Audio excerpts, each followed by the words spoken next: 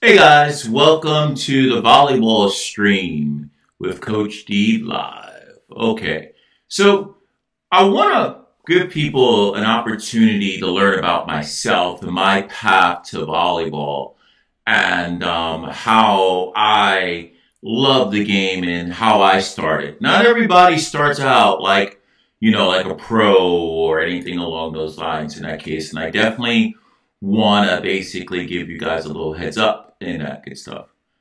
I started in the 10th grade. I didn't start like playing, I was 6 or 7. In fact, when I was younger, that age, I was in T-ball and, I was shooting hoops more than anything else, baseball. Soccer wasn't really my thing because I didn't want to really run up and down the field and everything else like that. So, I played a little lacrosse, grew up in the East Coast, so that was interesting in that case. And I was just like, hey, just want to keep playing and see what actually happens with, other sports.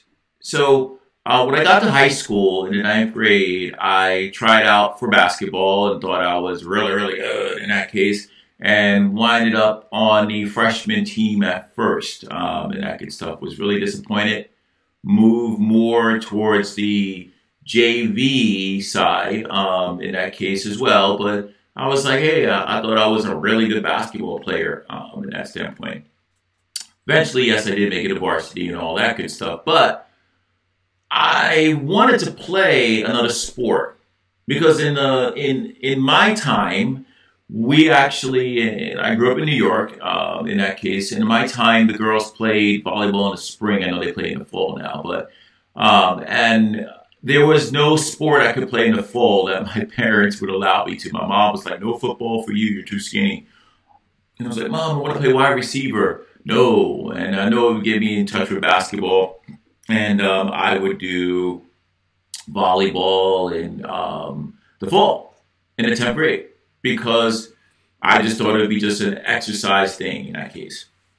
I started seeing some videos of like at the time the Olympics and everything and Karch Karai, Steve Timmons and those guys and I was like, oh, this is awesome. And I can do what those guys can do. And I went out to the court and it was not pretty. I mean, I could hardly pass. I could hardly do much. Okay, I could hit, sort of. Okay, it was going like to the wall. But I then started practicing the footwork, the actual blocking footwork, the hitting footwork, the proper platform, and all that good stuff. I had some really excellent coaches.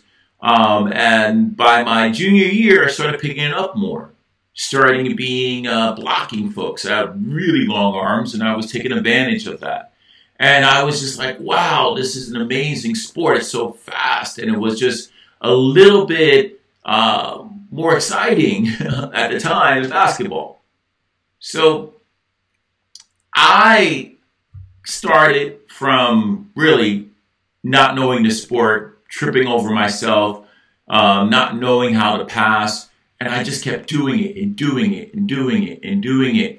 And I was around a bunch of individuals in my high school team that we just kept doing it and doing it.